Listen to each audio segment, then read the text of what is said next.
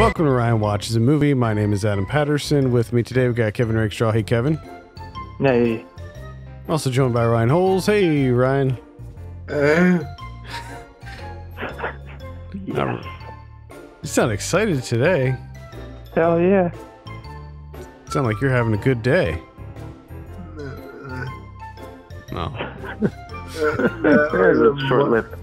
That was a voice where I go with preteen. Thought you were excited. Just puberty. Thought you were excited. Just turns out you're going through puberty again. I might be.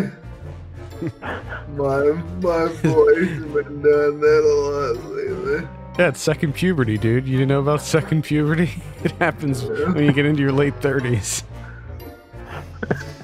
Oh my god. If this is your first time tuning in to Ryan Watches a Movie, Kevin and I are challenging ourselves to find movies that Ryan likes in the hopes that we will reach a coveted 10 out of 10. You can join in on the conversation by sending your movie suggestions for Ryan to podcast@filmpulse.net or by sending me a DM on Twitter @filmpulsenet. If you like the show, or even if you don't, be sure to check out the Frederick's Ataxia Research Alliance website at curefa.org. Ryan, you wanted action this week. What movie did we give you? Brawl and Cell Block 99. Brawl and Cell Block 99. This came out in 2017. It's written and directed by S. Craig Zoller. I have a synopsis here. A former boxer turned drug runner lands in a prison battleground after a deal gets deadly. Ryan, tell us a little bit about Brawl and Cell Block 99. Vince Vaughn plays an ex-con, and it's after he's in jail the first time. He comes home and finds a wife is cheating on him, and the funniest scene in the movie, he carefully dismantles a car without hurting himself. And apparently turns into He-Man. Dude, I don't know if he doesn't hurt himself, but you do see Vince Vaughn just completely wreck a car with his bare hands. Is he just like punching it? Is he punching a car? No, dude. He breaks the hood off. He punches the window. He punches the door. He rips the mirror off, and when I say rips the hood off, the hood of the car is closed, and somehow he makes it come off and throws the entire hood in the middle of the street. Yeah, it's like the bonus stage of Street Fighter 2. You just see Vince Vaughn destroy a car. I don't know why, but just the thought of Vince Vaughn punching a car, is very funny to me. It's a great scene. Funny because then he starts talking to his wife, and all he does is calmly say, "Get it done." And then they go outside, and he has a somewhat calm conversation about the fact that she's betting some other dude. So anyway, after that, they decided then having kids and starting over will refresh their family. And their kids, he killed the movie concert 18 months later, and Vince Vaughn is back with his body, a drug running, but during the fight he promised his wife it won't last forever. So then he goes to jail, and they call it medium security, where he has somewhat of freedom. And all of a sudden, some crazy guy, he comes in, and it turns out this guy is working with the drug dealer that he lost money for, and the drug dealer eventually kidnaps his wife, and basically they get an abortion. And the guy basically tells Vince Vaughn that there's another guy in prison, in a different prison, that needs to be killed, or they're going to take his wife and cut the limbs off of the fetus, but somehow it will remain alive and just be born and live life with no limbs. So Vince Vaughn suddenly decides to kill this guy. And first of all, he has to go to the other prison. So he just beats the shit out of a guard. And they throw this other Malcolm to go to prison. And he finds out the guy that he's after is in Gen Pop, and he decides to get himself thrown in the even tougher part of that prison by being shot out of some guards and some other prisoners. So after all that happens, he finds out that the guy that was killed is the guy that he worked with on the drug deal gone bad, and he kills everyone, including the guy that he's supposed to kill. And then the main prison guy comes to capture him, and he's like, no, I have to do some stuff first. And he does some stuff, which includes killing this guy and all his friends. And then the main prison guy comes in and shoots him in the face, and the movie's over. Oh yeah, he rescued his wife and unborn child first, and then he dies. So, all right. So, what did you? There's a lot of setup. Yeah, There's my immediate thought. a lot of setup. There's almost like when you're watching it, they don't get into the culmination of the movie until like an hour and a half later. Like, at first I didn't understand what the main point was gonna be, but then you realize that he's killing these guys, these bad guys. So, what did you think of? What were your initial impressions of Brawl in Cell Block 99? I enjoy it. I didn't hate it. I didn't love it. But I didn't hate it. I was kind of confused. Confused, huh? But now shortly after I watched it, I like it, the whole thing dawned on me. And I felt like it just takes a while to get there. A little bit of a slow burn, huh? Yeah. Kind of surprised. I thought this was going to be far more in your wheelhouse.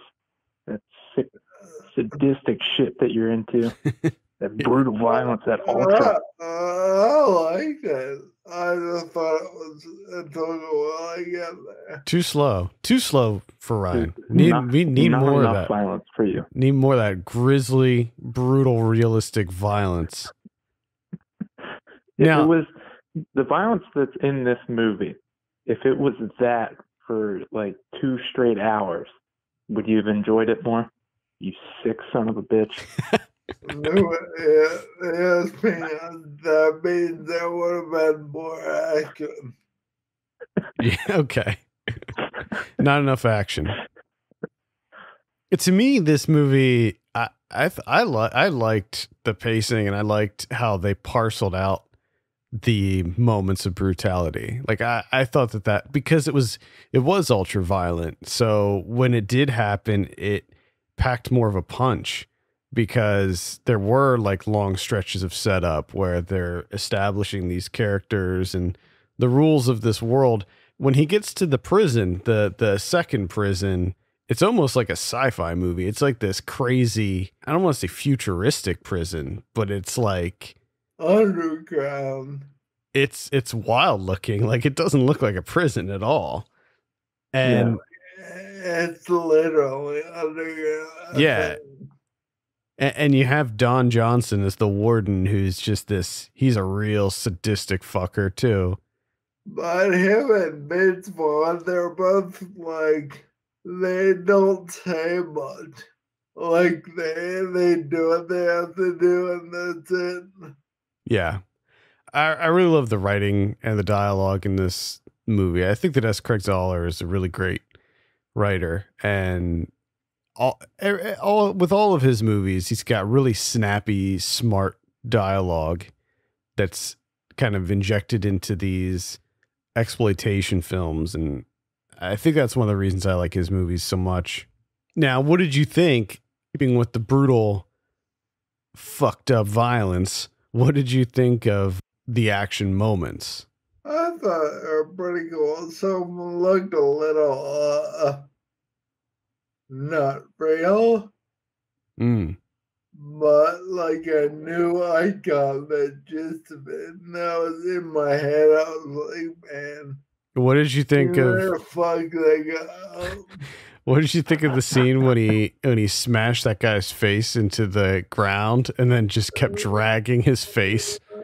That was pretty awesome. In fact, it was good, but I don't like.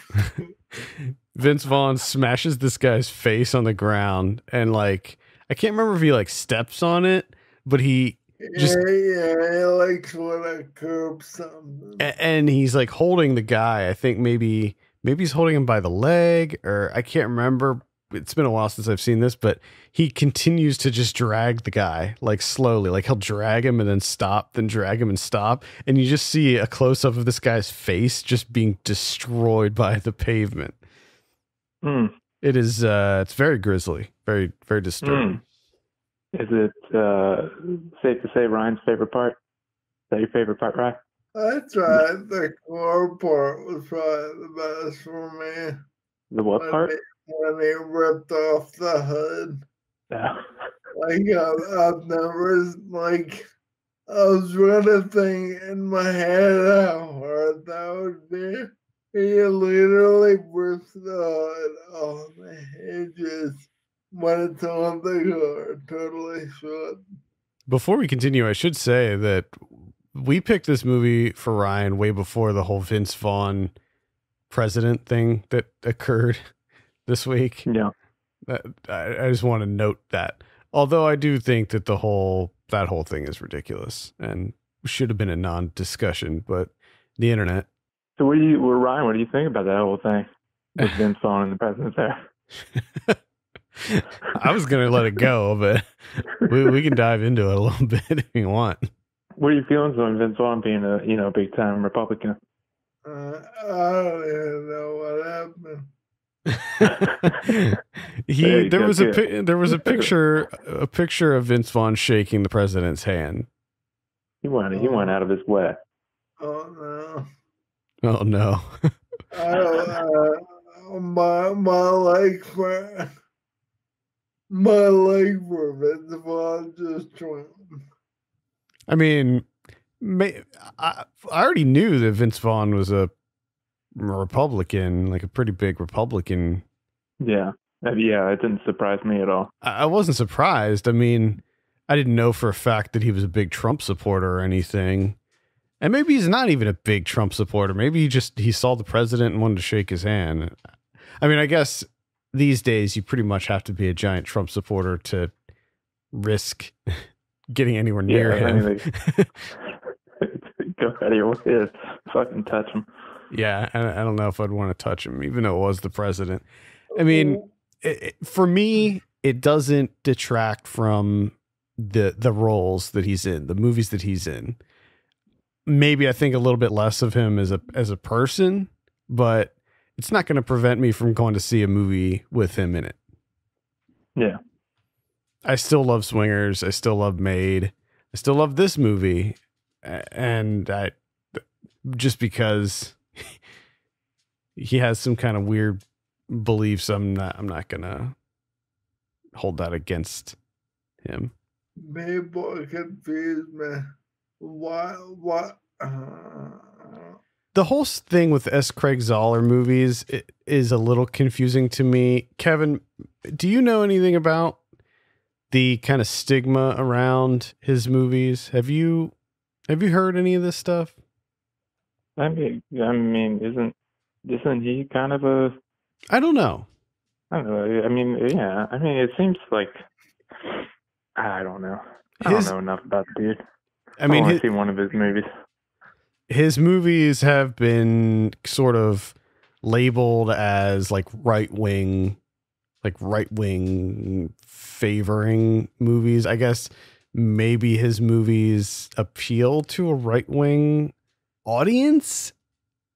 And I don't know. I mean, his last movie, Dragged Across Concrete, had Vince Vaughn and Mel Gibson in it. But I don't know. I don't really see that in his movies.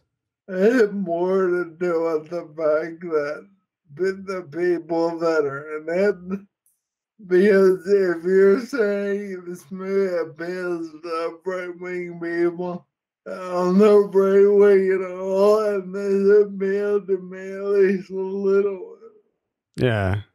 I'm not sure what his like personal beliefs are. It seems to me like he just seems to really love these like 70s exploitation films and wants to put a modern spin on them. I think that he's said before that his movies don't have any kind of like political subtext to them or anything, but I don't know. I mean, Bone Tomahawk, I really can't see too much in that movie. And maybe a little bit with Dragged Across Concrete, but still, I don't feel like that's a movie that would or should necessarily appeal to like alt-right people. It's about two crooked cops who get their comeuppance. That movie's quite long too, and I don't know if like if that crowd can manage to sit through. Yeah, I mean, Dragged Across Concrete is 2 hours and 40 minutes long. Jesus Christ. That was a long ass movie. It was great, but it was long. This movie is pretty long too. This is over 2 hours. This is 2 hours, 12 minutes. No, that's why Ryan didn't like it. There you go. I was a little concerned. That's a lot of setup, but at the end, I got the payoff. Too much setup, but the payoff was good. What'd you think of Vince Vaughn's sweet head tattoo? Did you ever see the show Mr. In Between? No. On FX? I'm aware of it, but I never saw it. And I can't remember because I only watched one or two. Does that guy have the same head tattoo? I have no idea. I'm aware of the show. I've never seen it, so I don't know if he has a head tattoo or not. I'm wondering if these shows are based on all. Like the Emmett Vince Vaughn kind of, they're both like quiet badasses, basically. Like they don't let anyone fuck with them, but they're not like big hard asses. I don't know. Yeah, I don't know. I'm not really familiar with that show. I remember seeing some ads for it and thought to myself, that's not for me. Oh, I thought it might have been up, but like I said, I only watched one or two. It turns out it wasn't for me. Interesting. I'm seeing an article here from AV Club that says Park Chan-wook and S. Craig Zoller are teaming up for an ultra-violent Western. Uh-oh. That sounds... It's called Brigands of Rattle Creek. Well, hell yeah. Sign me up for that. That's right up your alley. Oh, man. Oh, man. If I knew about that, that'd be on my most anticipated list. I don't know if it's coming out this year, but damn. Now, Ryan, I take it that you haven't seen any of this director's other movies. You haven't seen Dragged Across Concrete or Bone Tomahawk, or have you seen Bone Tomahawk? No. From judging from this one movie, Brawl in Cell Block 99, are you intrigued or interested in checking out either of his other two movies? I would, but when you said there were like almost 3 hours, that turned me off.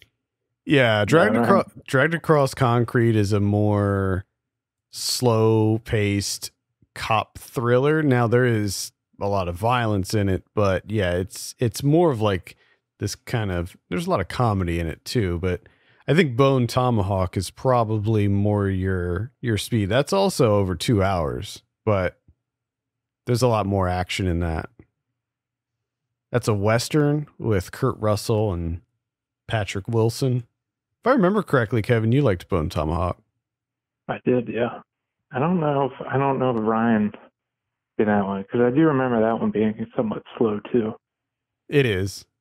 It's I would say it moves along at the same pace as Brawl in Cell Block 99, where it's relatively slow, but there's like these kind of really intense moments of violence interspersed, and then you have a big crescendo at the end. And boy, what happens at the end of Bone Tomahawk, I think, might be a little bit crazier than Brawl in Cell Block 99. It's pretty bonkers. Quite good though. Another really solid script in Bone Tomahawk as well. Kurt Russell's pretty awesome in it. So what we need to do is find the sick, sadistic violence, that ultra fucked up stuff, but in like the 90-minute range, 90-minute lower. I just thought of one that I'm going to keep in my back pocket, but I think I just thought of like a perfect one for him. So I'll discuss that with you off the air. But oh boy, there's one I think might be a really good choice. Anyway, before we give you your drum roll, do you have any final thoughts about Brawl in Cell Block 99? Long setup, but it pays off at the end. All right. And it's funny a little bit every now and then. Yeah, little bits of comedy sprinkled in there. Keep it lively. All right. Ryan thought the decapitation was funny. the face grinding scene. And it's pretty crazy to see Vince Vaughn in a serious role. Yeah, I mean he's done some serious work in the past, but this is definitely Where has he been? I feel like does he only do Craig Zoller movies? He was in that's the only person that works with him now. He was in Fighting with My Family. Oh yeah, that's right. I saw that. Yeah, you liked it too, if I remember. Yeah. He wasn't in it that much. I mean, he had a small role. He's in that Seberg movie that's coming out, the one with Kristen Stewart. Okay. About the Jean Seberg biopic. Yeah. Probably mispronouncing her name actually, but isn't it like a horror movie where he plays like a psychopath? He's in Psycho. He was Norman Bates in the Psycho remake. Remember that experiment? Are there any other ones? Any other horror movies where he plays a psycho? Yeah. Psycho 2? Ron wants to know if is Psycho 2. I feel like I'll remember that one. Maybe he was in Domestic Disturbance. That actually might be what I'm thinking of, man. Was he I can't remember if he was the bad guy in that. I have no idea. Yeah, I haven't seen that movie in years. No, I think he was. I'm pretty sure he was the bad guy in Domestic Disturbance. So maybe that's the movie you were thinking of? Yeah, quite possible. I think he does a pretty good job of being a crazy psycho. Yeah, Oh, yeah. I like that. I think he's too big to be just a normal, everyday person. You know what I mean? Like, Hmm. is that funny?